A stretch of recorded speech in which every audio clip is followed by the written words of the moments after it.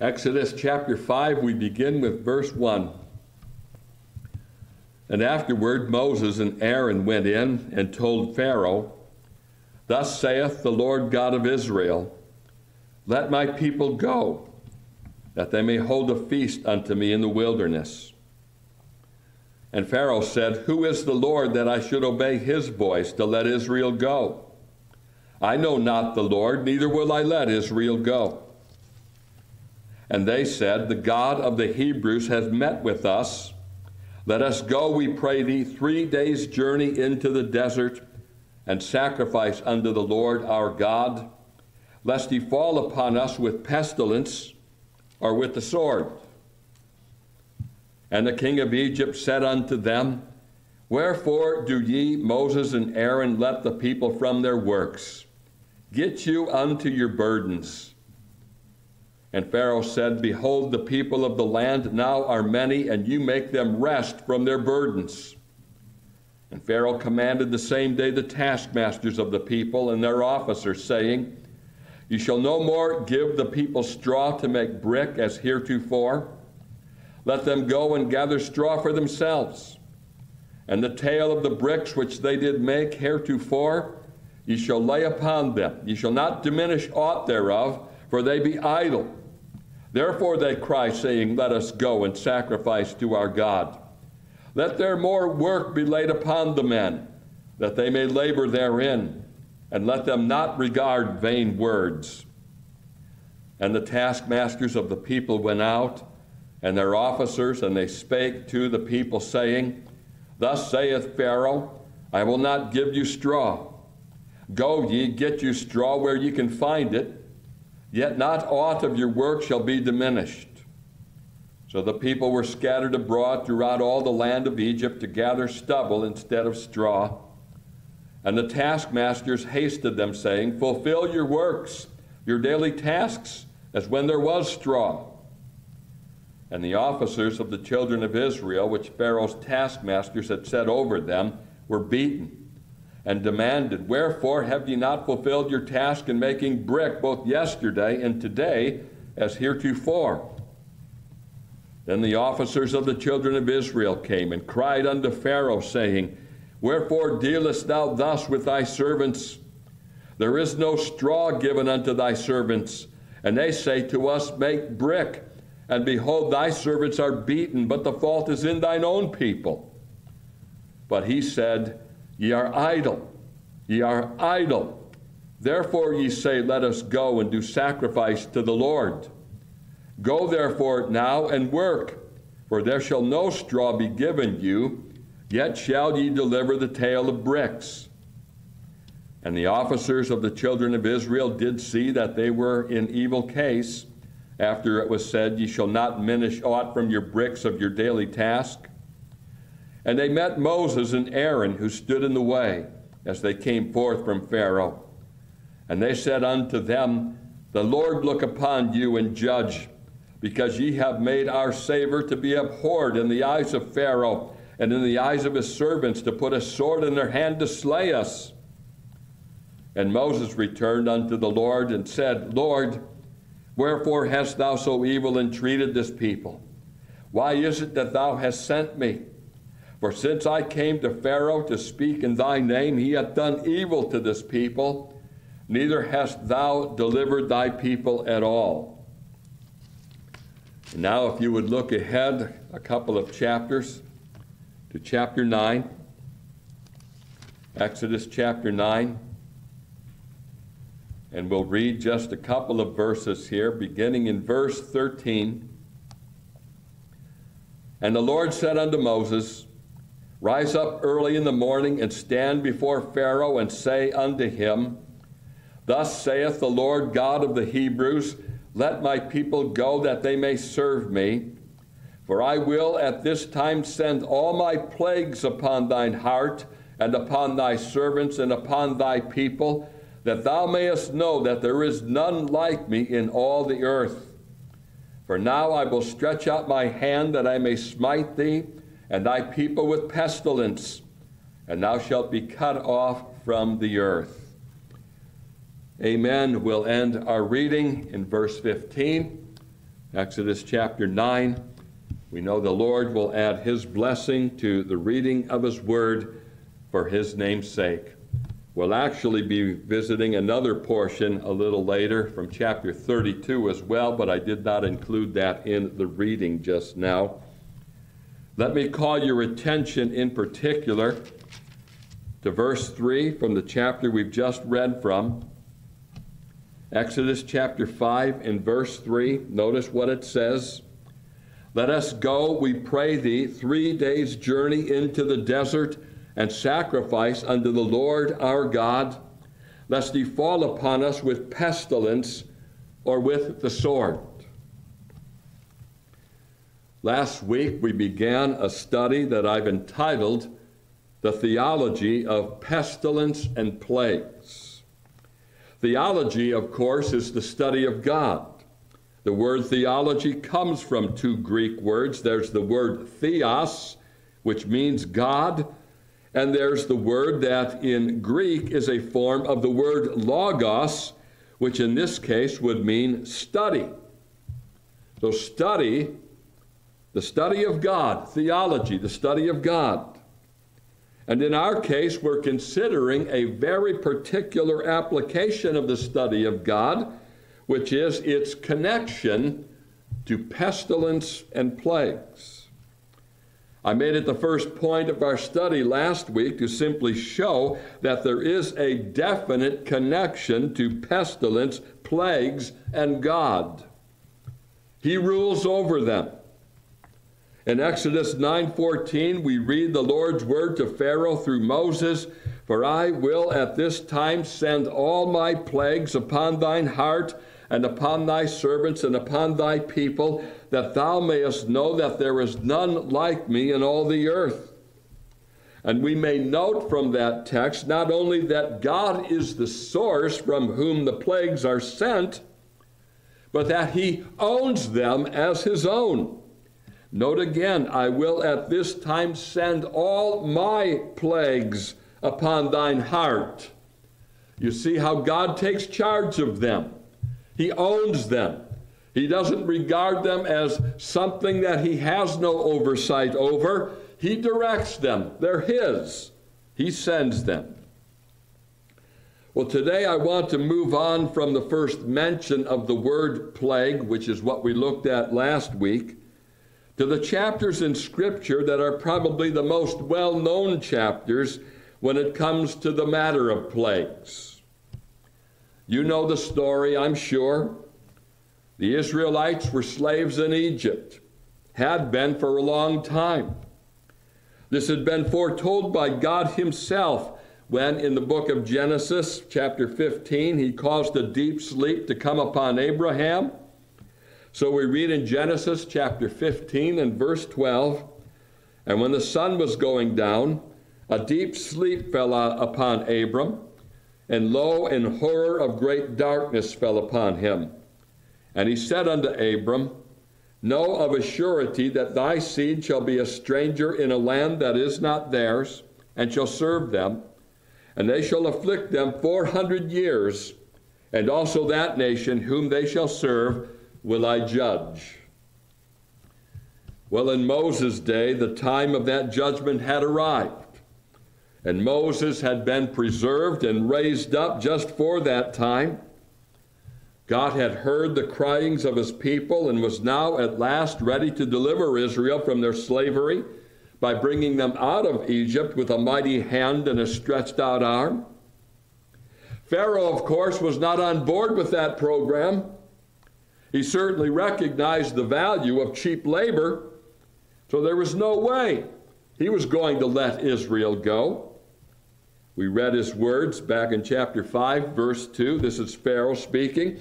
"Who is the Lord that I should obey his voice to let Israel go? I know not the Lord, neither will I let Israel go." And so you could say that a contest ensues between the Lord and Pharaoh. It's a contest really between Pharaoh's hard heart and a series of 10 plagues unleashed upon him and the Egyptians. I wonder how many of you, especially you children, can you name those 10 plagues? You sometimes see them taught in children's Sunday school classes. Perhaps your parents can test you today. See if you can list the 10 plagues that God sent to Pharaoh and the Egyptians. I'll run them down for you very quickly, then you can review them later. You have the Nile River turned to blood. You have the plague of the frogs, the plague of lice. Some people say that lice really were gnats or possibly even mosquitoes. You have the plague of flies, the plague of murrain, which affected the cattle in the field. You have the plague of boils and blains, the plague of hail and fire, the plague of locusts, the plague of darkness, and at last the plague of the death of the firstborn of every man and beast. Now, before we go any further, it may be appropriate for me just to note the very close connection between pestilence and plagues. The two words are different, but they're basically synonyms which mean pretty much the same thing. In chapter 9 and verse 14, we read the Lord's word, "For I will at this time send all my plagues upon thine heart and upon thy servants and upon thy people." At a later time in the history of Israel, the word of the Lord through Amos would be, "I have sent among you the pestilence after the manner of Egypt." So the afflictions unleashed by the Lord upon Egypt can be referred to really as either pestilence or plagues. The International Standard Bible Encyclopedia gives a very interesting definition of the word pestilence. It's this: any sudden fatal epidemic is designated by this word. And in its biblical use, it generally indicates that these are divine visitations. Based on such a definition, it certainly seems appropriate, doesn't it, to call our current coronavirus pandemic a pestilence. It's proving in many cases to be fatal. It's certainly come upon the world suddenly, and it must be acknowledged that this is most certainly a divine visitation. The thing I want to draw your attention to today is a close connection to pestilence and worship. Pestilence and worship. Is there really a connection between those things? Well, I'm going to show you that there is.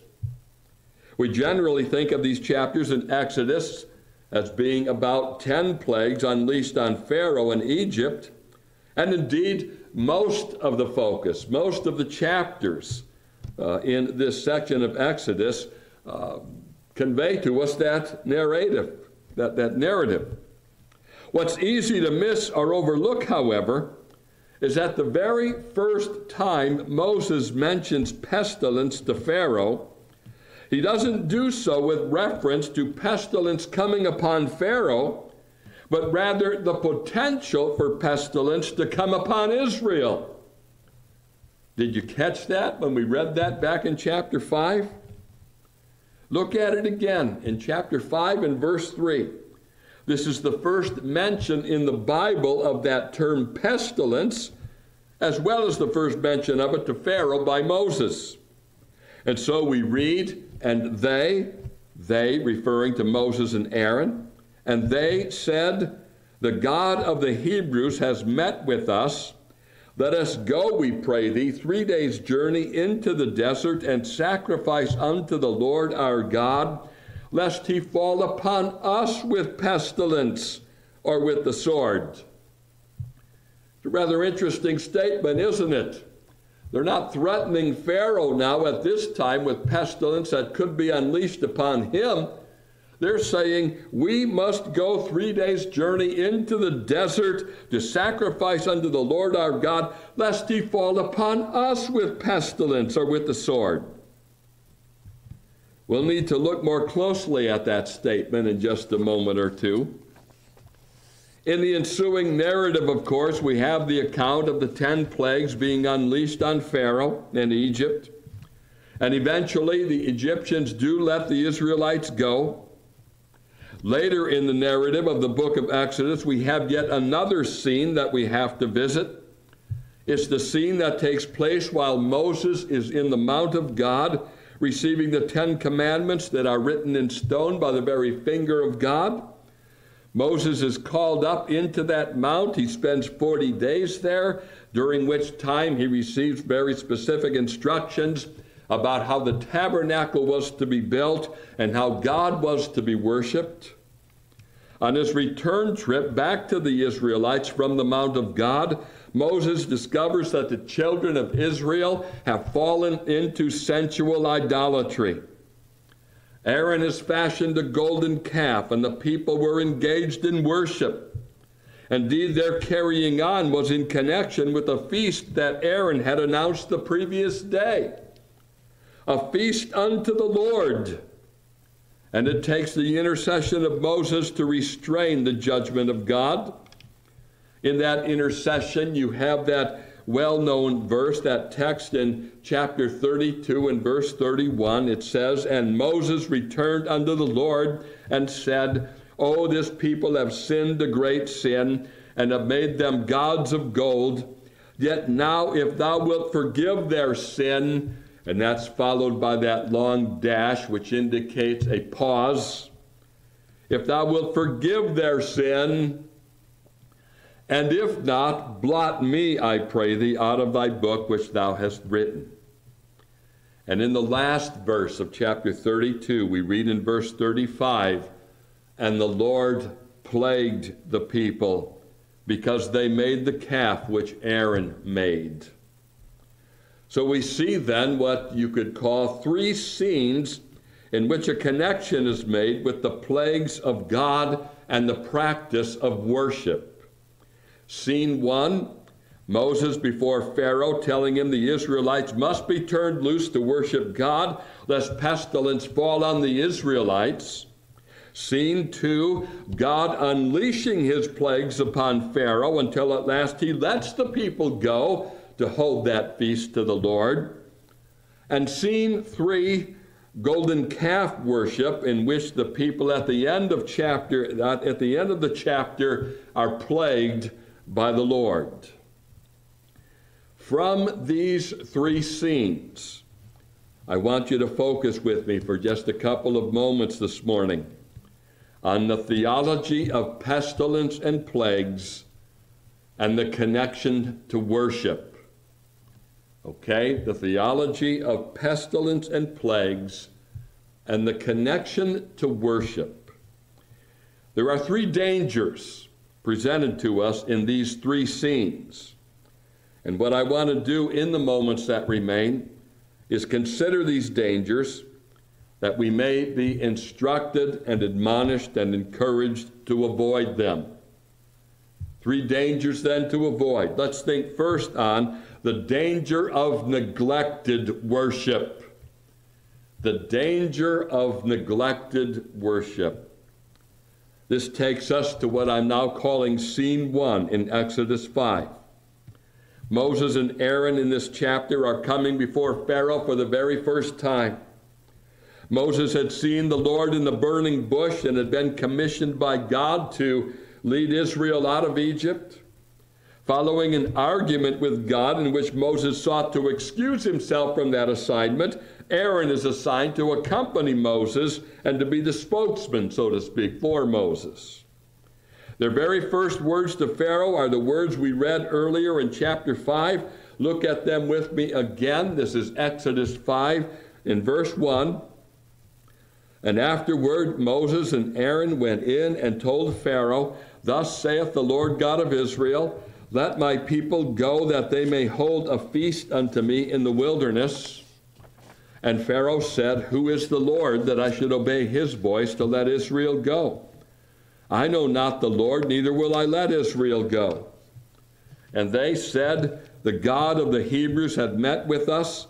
Let us go, we pray thee, 3 days' journey into the desert, and sacrifice unto the Lord our God, lest he fall upon us with pestilence or with the sword." Lest he fall upon us with pestilence. That's the first mention of pestilence to Pharaoh. I pointed out a moment ago, and it bears repeating now because it's very easy to overlook it in the broader context of this section of Exodus. Moses must lead Israel away into the desert to hold a feast unto the Lord and to sacrifice unto the Lord, and they must do this in order to avoid a punishment that is specified by Moses as being the punishment of pestilence. Now, Moses and Israel, you see, were the chosen people of God. They were the descendants of Abraham, who had been chosen and called by God to leave his homeland in order to go to the land that the Lord would show them. We considered in our last study from Genesis 12 that Abraham was a man of the altar, which means he built altars in various places in the course of his pilgrimage. Christ tells us in John chapter 8 that Abraham rejoiced to see Christ's day, and he saw it and was glad. Abraham, in other words, was able to make the connection between animal sacrifices he offered on the altar and their connection to Christ. Now, hundreds of years later, God would have his chosen people worship him, and in that worship there had to be sacrifice. The foundation of the covenant of grace, or the covenant of redemption, you see, was sacrifice, the eventual sacrifice of Christ himself. Now, on the surface of the words, the statement Moses makes to Pharaoh about the Israelites having to venture out into the desert for 3 days in order to worship the Lord, in order to avoid the potential punishment of pestilence, that might seem harsh. Is God so desirous of worship that he's willing to threaten Moses and Israel with pestilence if they fail to worship him? Is God so self-absorbed that he has to resort to such extreme measures to receive his due from Moses and from Israel? Now, in order to answer that question, we have to keep in mind the infinite contrast between God and men. One of my favorite books, and I put this very near the top of every book I've ever read, okay? It's a book entitled The Pleasures of God by John Piper. He devotes a chapter in that book to the pleasure that God takes in his Son. We may conclude, he writes, that the pleasure of God in his Son is pleasure in himself. Since the Son is the image of God and the radiance of God and the form of God, equal with God and indeed is God, therefore God's delight in the Son is delight in himself. The original, the primal, the deepest, the foundational joy of God is the joy he has in his own perfections as he sees them reflected in the glory of his Son. This whole book is devoted to the topic of the self-sufficiency of God.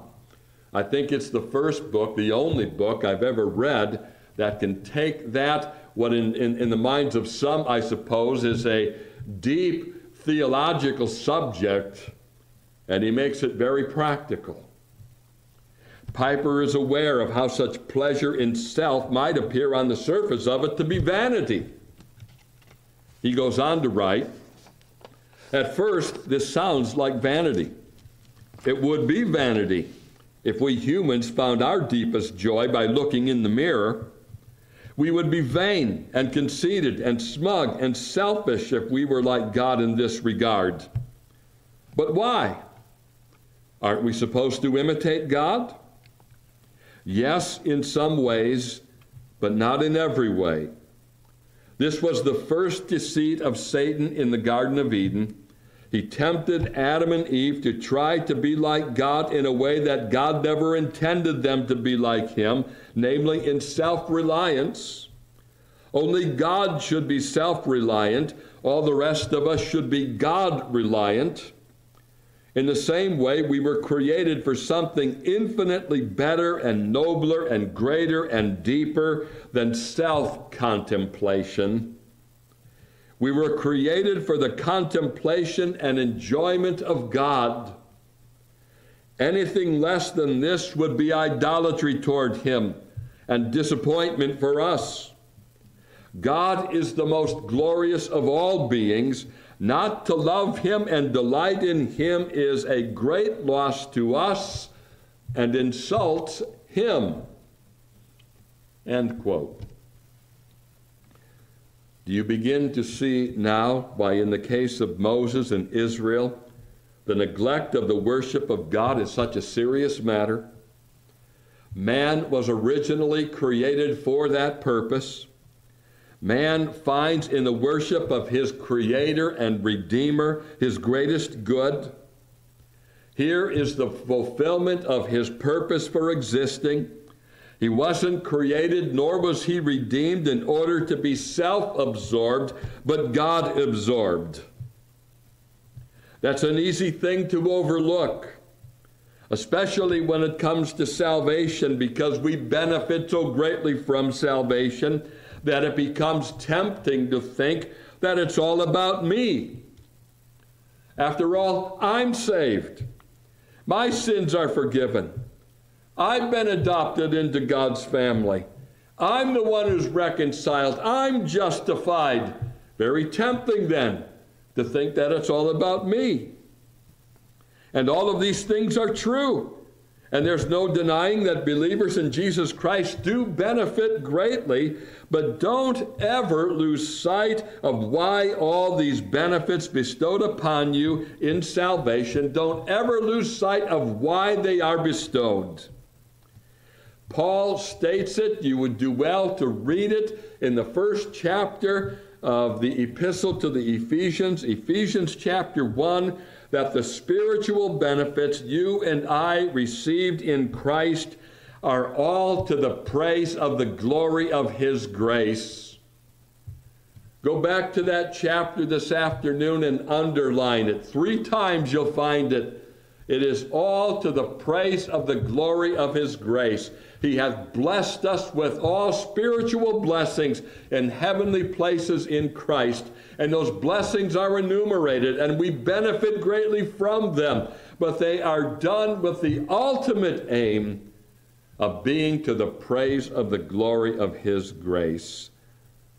And what this tells us then, and what we learn from the narrative in Exodus 5, is that we must never neglect the worship of Christ. Don't neglect the one who is worthy of all praise.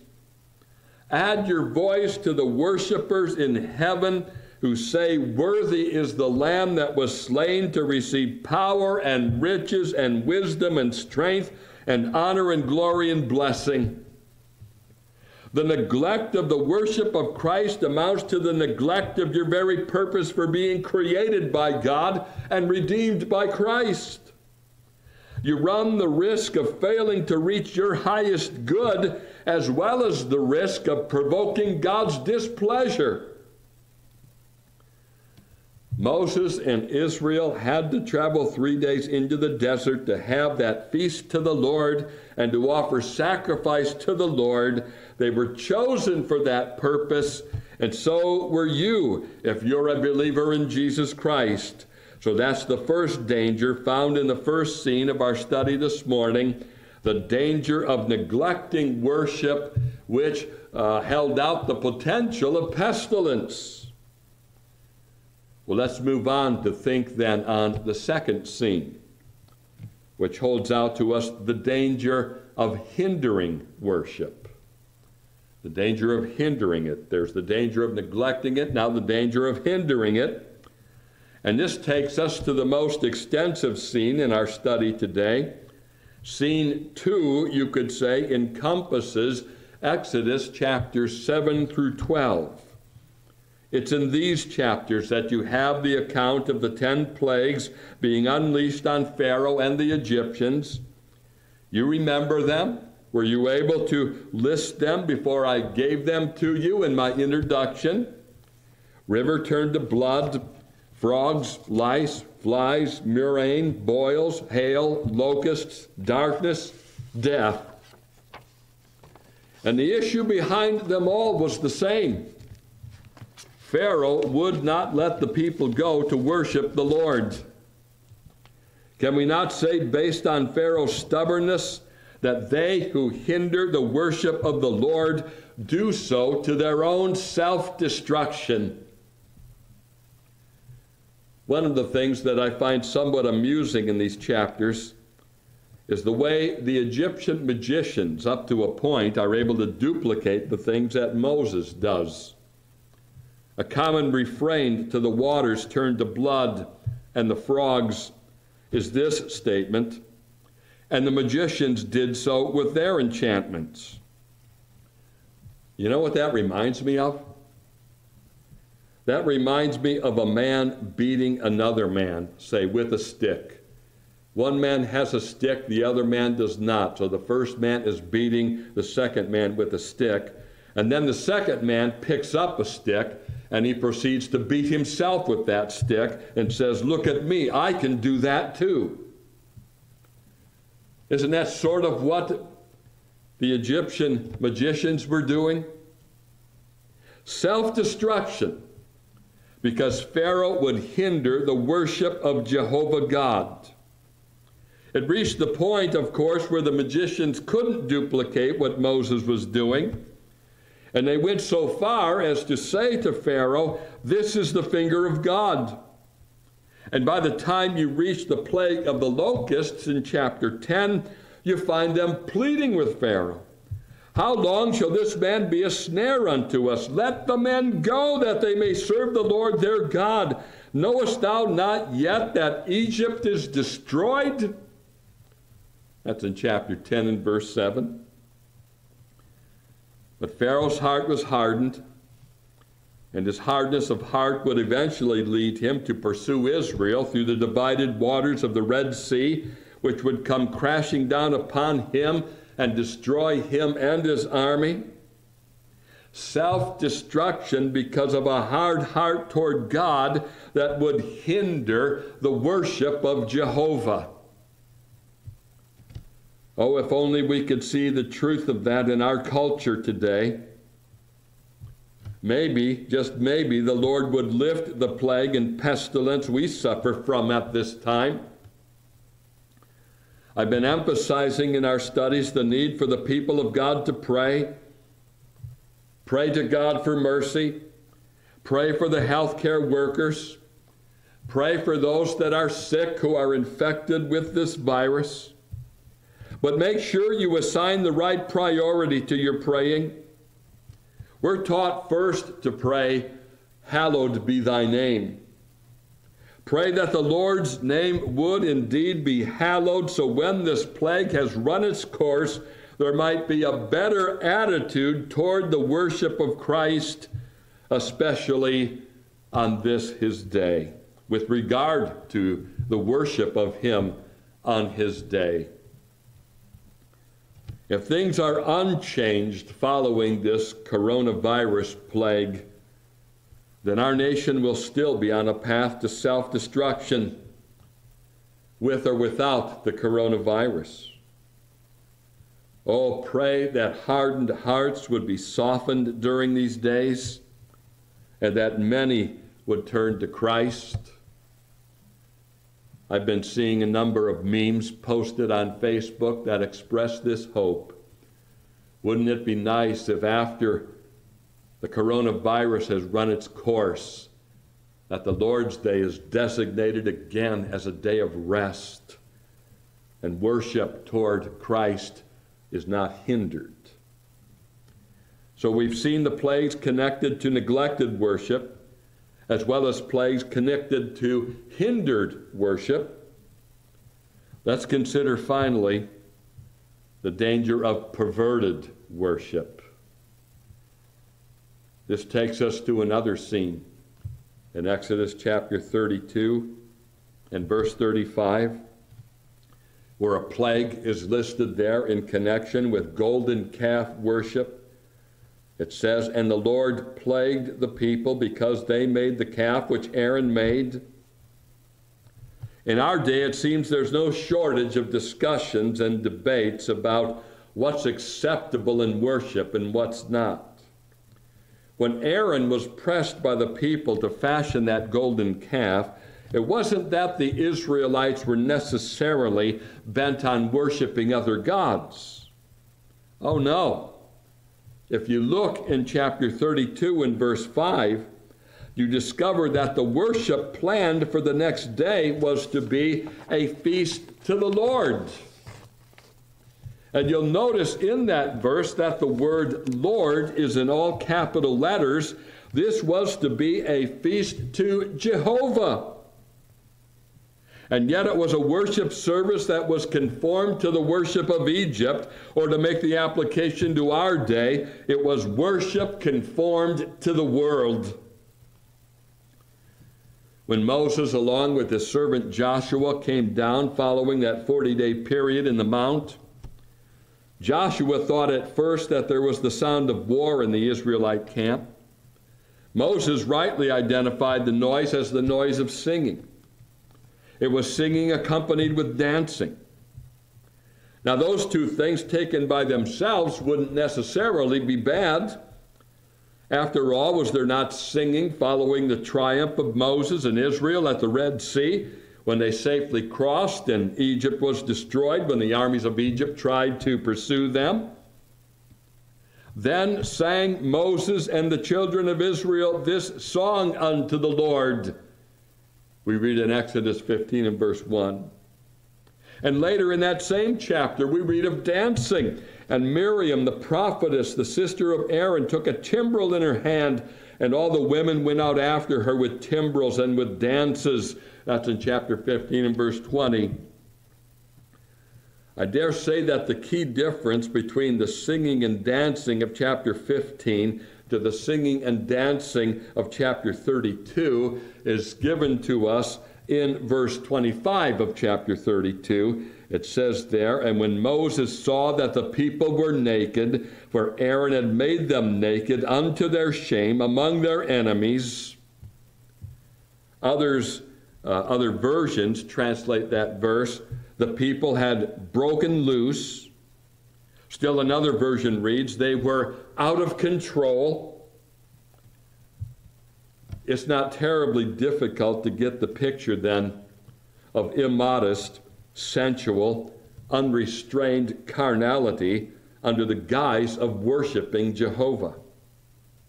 The contrast couldn't be greater to the joy that was accompanied with reverence following the victory back in chapter 15 at the Red Sea. Now, I'm very much aware that it's possible to strain at a gnat when it comes to our discussions and debates and what we call the worship wars, so to speak. I believe the key to worship is to be found in the fear of the Lord. The fear of the Lord is the beginning of wisdom, and the knowledge of the holy is understanding, Proverbs 9 and verse 10. And this is where theology becomes essential. How exalted a view do you have of God and of Christ? If you can sing the words of the Song of Moses with any kind of heartfelt understanding and appreciation of what they reveal about God, then reverence will govern your worship. From that song we read, "Who is like unto thee, O Lord, among the gods? Who is like thee, glorious in holiness, fearful in praises, doing wonders?" I wonder today, is that how you see God and Christ? Glorious in holiness, fearful in praises, doing wonders? If you see Christ high and lifted up, having gained a name that is above every name, so that at the name of Jesus every knee will bow and every tongue confess that Jesus Christ is Lord, if you see him that way, there won't be a trace of immodest sensuality in your worship. Sensual worship, I dare say, more often than not, conveys the message, that it's all about me. Godly fear and reverence show that worship is all about God. And because Christ is glorious in holiness and fearful in praises, then he is also understandably jealous for the honor of his great name. And when worship conducted in his name becomes characterized by sensual carnality rather than humble reverence and deep and abiding joy, then that jealousy for the honor of his name becomes provoked. So these are the dangers then to be avoided. Neglected worship, which can lead to pestilence. Hindered worship, which leads to plagues and self-destruction. And perverted worship, which also leads to plagues.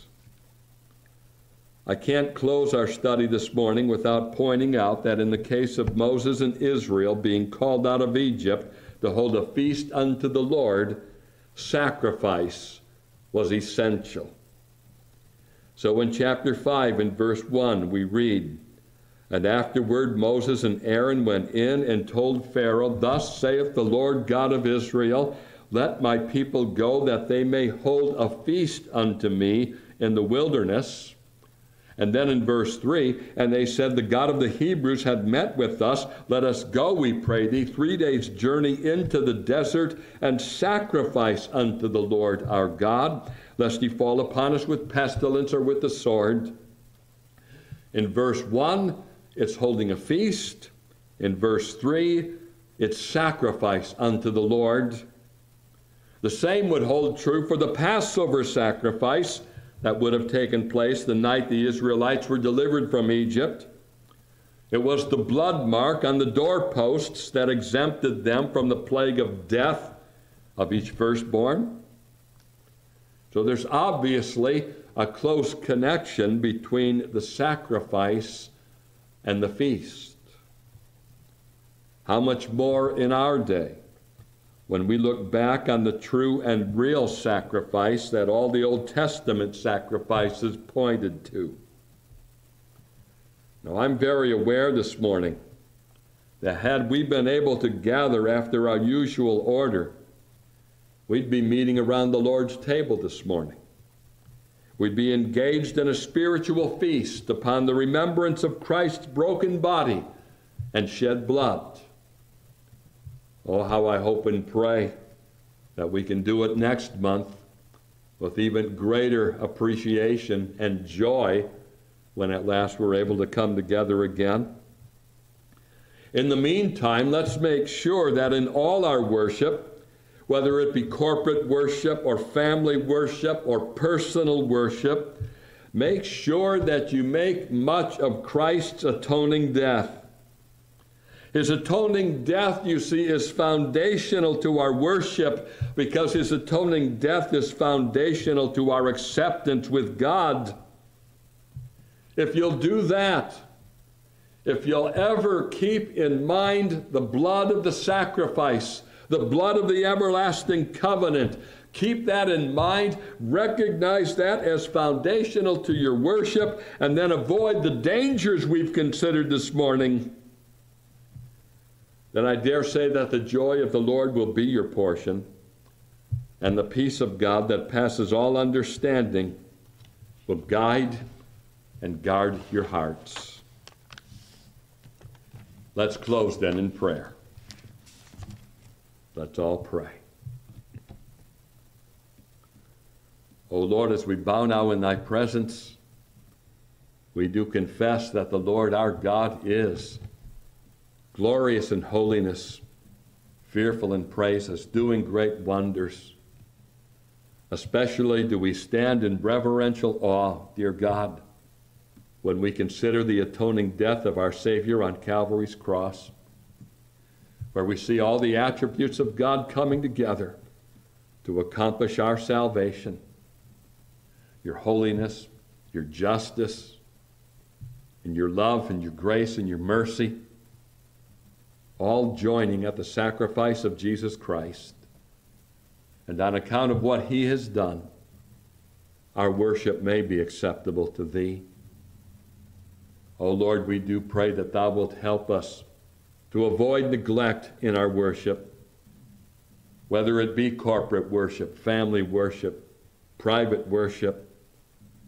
Oh, may we indeed worship thee in spirit and in truth. We thank thee for what Christ has borne, that there was a sense in which he bore the greatest plague of thy judgment, that we might be redeemed. So, Lord, hear our prayers and take our thanks, and help us to sanctify this day. Help us, O Lord, to consider the theology of pestilence and plagues. And we do ask, O Lord, that in thy wrath thou wilt remember mercy, and that thou wilt turn the hearts of many in this nation to Jesus Christ.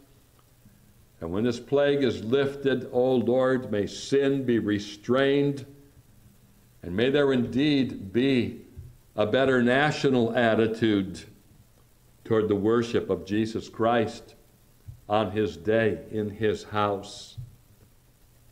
So hear our prayers, O Lord, and take our thanks. In Jesus' name we pray. Amen.